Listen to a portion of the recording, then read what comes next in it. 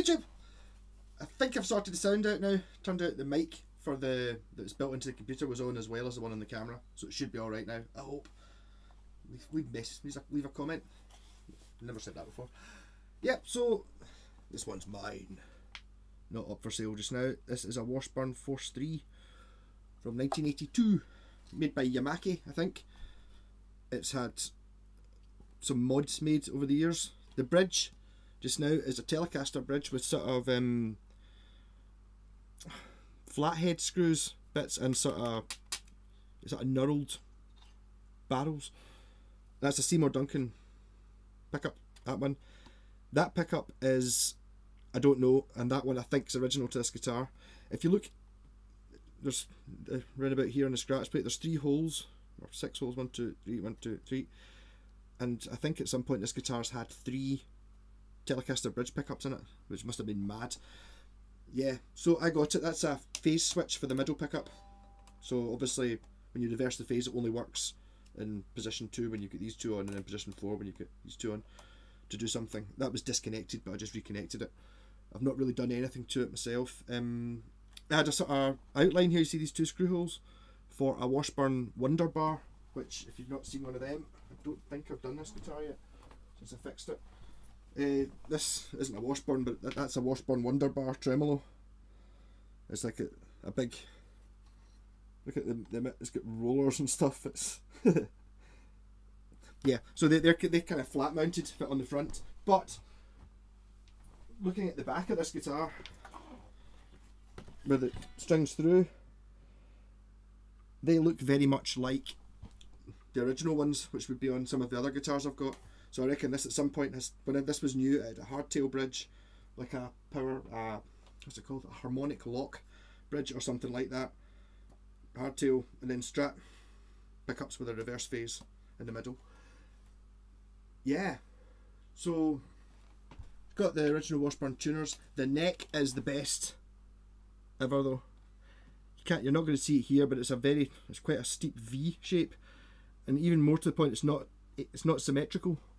So it's like the V is kind of, the peak is there, which means that when it sits in your hand, you know, your hand being that sort of shape, you don't notice it immediately. Immediately when you first play it, you got that sort of V shape, but what that means is it makes it feel very thin when you're playing, but it's not. It's fat here, but it's thin when you're playing, you know, depending on where your thumb is.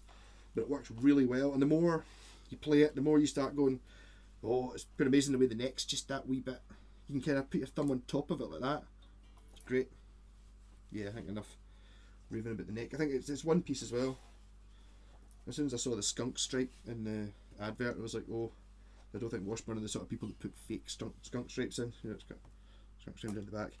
Got a very high neck access as well. But if you look at where the neck bolts go, obviously the neck comes away in here somewhere before it's bolted on. So it's kind of sort of semi neck through, getting towards and being neck through type thing. Yeah, so it's had mods on it, so this isn't what the original one would sound like, but well, the neck pickup is, I reckon, anyway. So this is the neck pickup.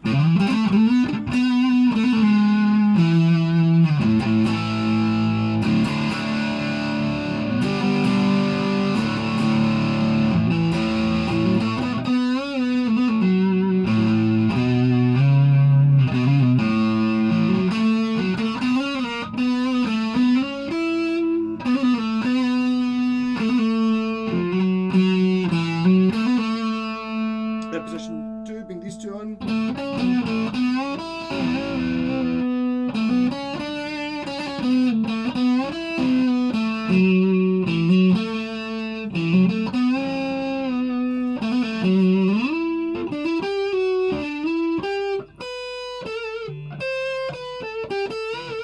Then the middle pickup on its own.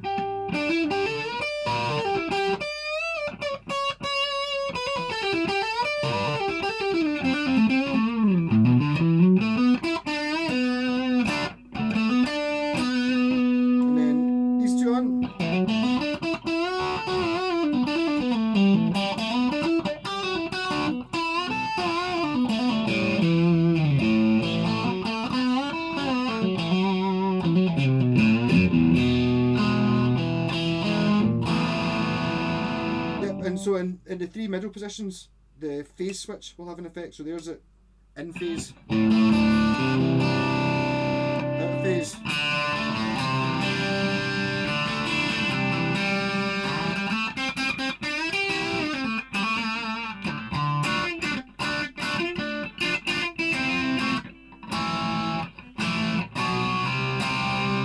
The other phase one, the middle doesn't make any difference because all you're doing is reversing the pickup. It needs to be out of phase with another pickup for that do a difference.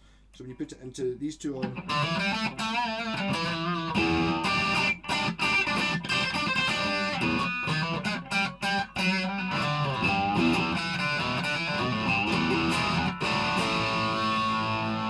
it's in phase.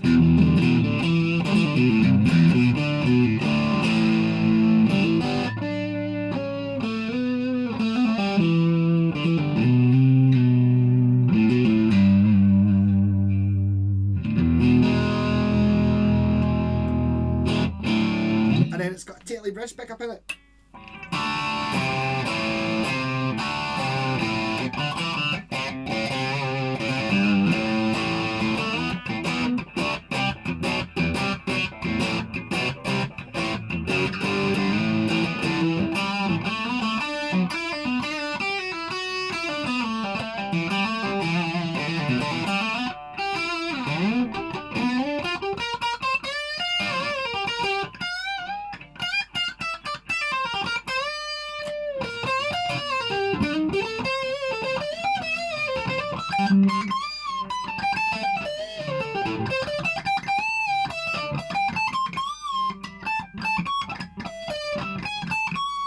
You can totally nearly play on all the frets with my thumb right over the top. Normally you have to get round behind it. This one you can actually get.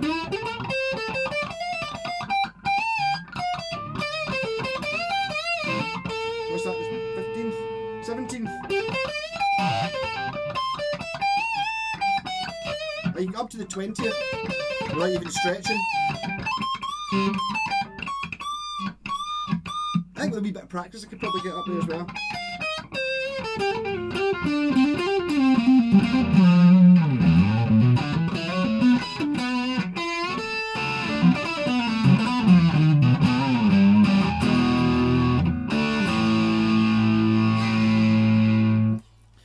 Yeah, you'll see it's got a bullet truss rod as well, which is the best kind of truss rod by miles, because you can actually see where the Allen key goes, whereas normally when you've got the ones that's away down in the bottom, you're kind of looking in, you can't see what it is, it's always full of fluff and rust, and someone's put the wrong Allen key in and destroyed it. And that's a good point actually. That happens a lot of times. I buy things that someone's had a go at adjusting the truss rods, but you get metric and imperial Allen keys, and sort of 70s Japanese or 80s Japanese stuff might be, I think it might actually be something else, but it's closer to imperial.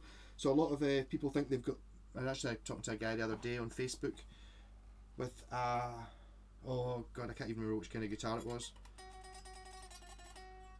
Nah, it was a Japanese guitar I've got, and he was saying you couldn't, his grub screws that were adjusting the saddles were all, you know, worn away, you couldn't adjust them. The Allen key was just spinning, and I suggested it was the other one that turned out that's what it was, so he was going to buy a new bridge.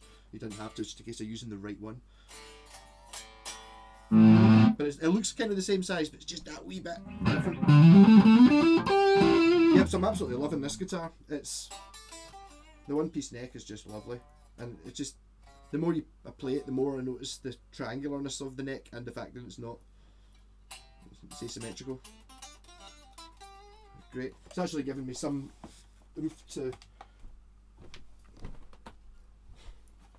This is a Washburn Force 4 I bought in a terrible state. I'm not going to hold it up long, but it was a terrible state, and I've sort of half fixed it, but not done it yet. But it's also got the triangular neck. It's the same sort of thing, so I'm quite looking forward to having the two of them working. I kind of lost interest in that one, but I just bought this one kind of almost by mistake.